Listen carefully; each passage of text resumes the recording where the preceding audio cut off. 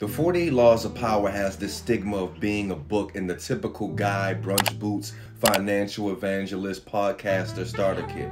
It's always talked about as this cloak and dagger guide of manipulation. I get it, and for that reason, I've never picked it up. Although, this is the quote that pulled me into it. This is author and scholar Ryan Holiday. It's a book about power. It's a book about how to get power. The way to get power is not always pretty. The rules by which power operates are often ugly and scary and dark. But actually, the more intimidated you are by that, the more repulsed you are by Machiavellianism or the dark side of human nature, the more important it is that you read this book, because you are so likely to be a victim of people who do understand these ideas. And I'm gonna keep it real, the 48 Laws of Power does feel like the handbook to Game of Thrones.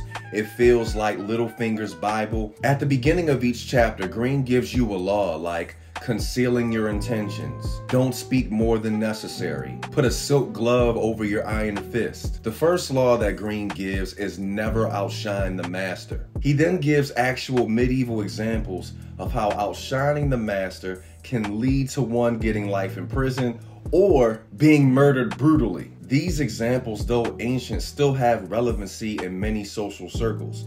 Maybe his definition of outshining your master today would lead to you getting fired or blackballed or having your reputation ruined. Now that we are experiencing crazy inflation, late stage capitalism, dropping rich people and people who are faking it till they make it, selling you this lifestyle of immense wealth and fame, people want that. People have always wanted that. Every story is about glory, gold, and for these reasons, this book has never disappeared from the social zeitgeist. And I don't think it ever will. Have you read the 48 Laws? Are you going to read the 48 Laws? Don't care? Let me know. If you would like to purchase the 48 Laws of Power, please feel free to use the link in my bio to find my Amazon storefront. When you're there, you can click on my book section and buy the 48 Laws of Power and the whole Robert Greene set as a gift for yourself or a gift for someone else.